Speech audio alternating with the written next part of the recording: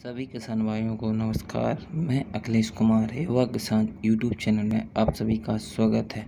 मैं न्यू जेन सीड का नित्य हनुमान बाजरा हाइब्रिड बीज की संपूर्ण जानकारी लेके आया हूँ।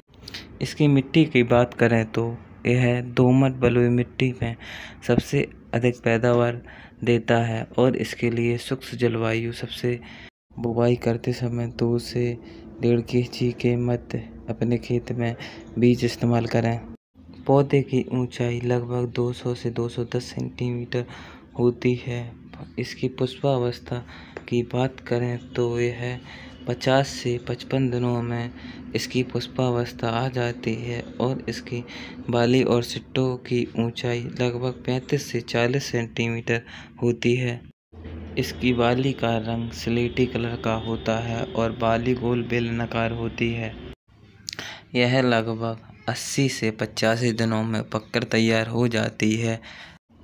इसकी पैदावार लगभग 1 एकड़ में 18 से 21 कुंटल प्रति हेक्टेयर के हिसाब से हो जाती है और इसका अंत तक पौधा हरा रहता है, जिससे किसान भाइयों को अपने जानवरों को हरा चारा पर्याप्त हो जाता है। और इसके चारे की बात करें तो चारा लगभग 80 से 85 कुंटल प्रति हेक्टेयर के हिसाब से हो जाता है।